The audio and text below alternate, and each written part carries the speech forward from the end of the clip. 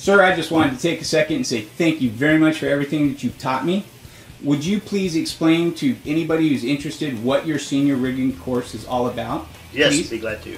First of all, introduction, my name is Tom Dolphin.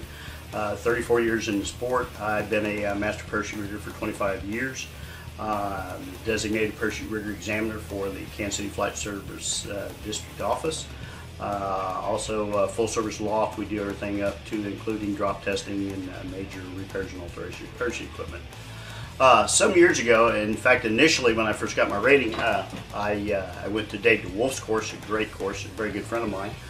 And after that, when I became a master rigger, I worked at Dave's course up until 1992. Since that time, talking with Dave, I've held an annual course here at my location, and I try to parallel that date-wise and staff-wise with the people that Dave uses. So what we're trying to do is offer an opportunity for people all the way across the United States to have a location that's reasonably close to attend a senior parachute riggers course, which has basically an agreed upon standard of training and processes that we go through. To let you know in detail, there's several ways to do this. The old school way of doing it was to find a rigger who would allow you to come to his loft and work on projects and stuff with him to acquire enough skills and knowledge to eventually get a sign off to be able to take your written test and to test out for your certificate. That is becoming more difficult, and also too there's some holes in that process simply because a lot of the new, more refined projects that could possibly come along, if it didn't happen to occur during that year of training or working with that individual, it was something that you would be not knowledgeable of or wouldn't have the specific skills or equipment stuff necessary to perform the service. So what Dave and I have tried to do is we tried to concentrate it. It's a 9-day course. We start on a Saturday and ends a week later on the following Sunday, 9 days. It's very, very intense. We start at 8 o'clock in the morning. A lot of people will be working up to 10 o'clock at night. You will do 20 pack jobs to return to service quality of an approved parachute to get your logbook signed off for your 8610-2. Also too, we go through many other facets. We do sewing number 1, sewing number 2, sewing number 3. People go, I hear this all the time, I'm not sure about the sewing machine. It's a piece of equipment like anything else. Our responsibility is to teach you how to inspect it, how to do minor maintenance on the equipment, and how to operate it safely. Sewing 1 is basically introduces you to control of the machine, some basic stuff. Sewing 2 will be sewing some patterns and stuff in the material, showing you how to set the needle, stop, back stitch, turn 90-degree corners. And then sewing 3, we do a 6x6 return to service patch on a piece of material, which is one of the requirements of the test program. During that also, we're going to do automatic openers.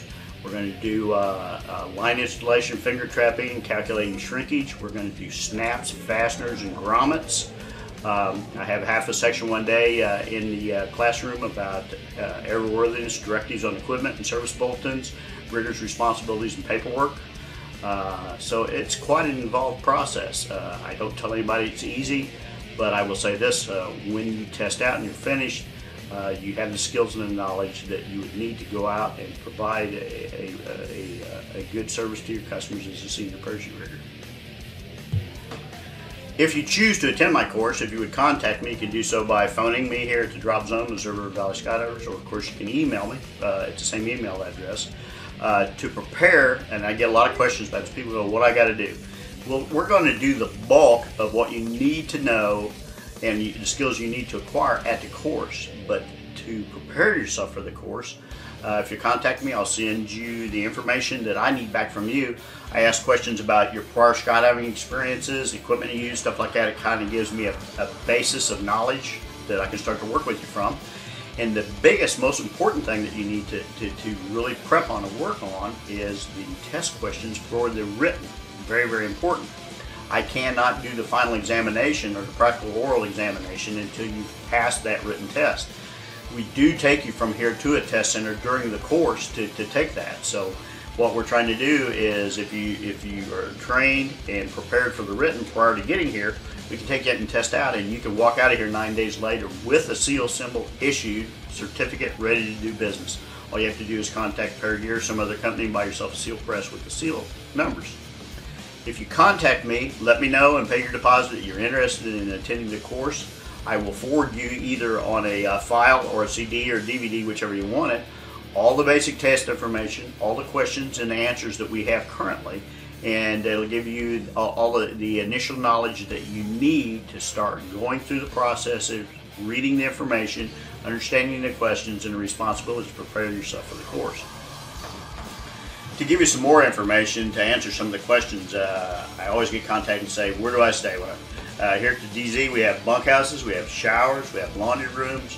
Bring yourself a sleeping bag, and we always have a dedicated area just for people who attend the course. It's kind of a getaway place where you can go. It's a little quiet, study, sort out any issues you might have with the process you're working on. And so you can come here literally and stay the entire time. There's no reason to leave.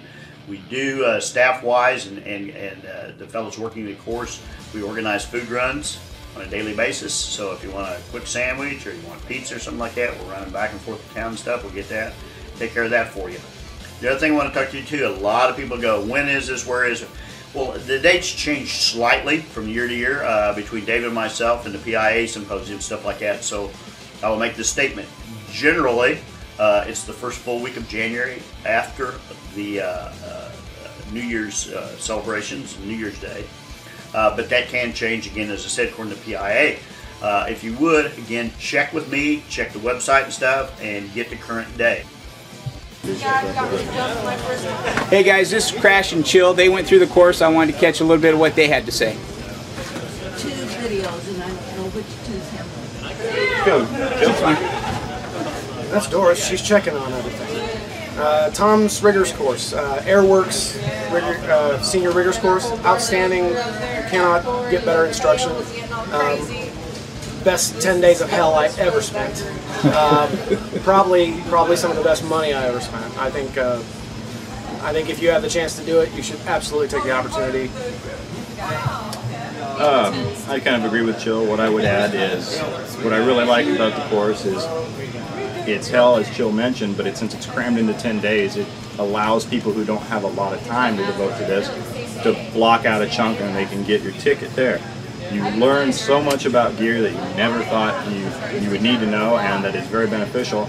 And I've come back 3 years in a row now and helped out, and every year I've come back, I've learned more from other people that come in and help out, and from Tom and different things that he said. So yeah, I highly recommend it. It doesn't do just the Senior Riggers course, we'll do Master Riggers training as well, which I'm hoping to take next year. Like Chill said too about the 10 days of hell, I found that's very beneficial because as most of us riggers here now are going to have full-time jobs, so every time you're going to be packing a reserve, it's going to be late at night and you're going to be dead tired, just like the course. So you're already practiced and ready to do a good job at it. That's it. How many jumps did you have when you took? About 800 jumps. Yeah, well, I got my ticket right after getting off student status, and I'd recommend that for anybody, no matter what level you're at in the progression. You'll know more about gear than most everybody around you. Just do it. The more you know, the safer you are. Awesome. Thanks, guys. Thank you. Thank you.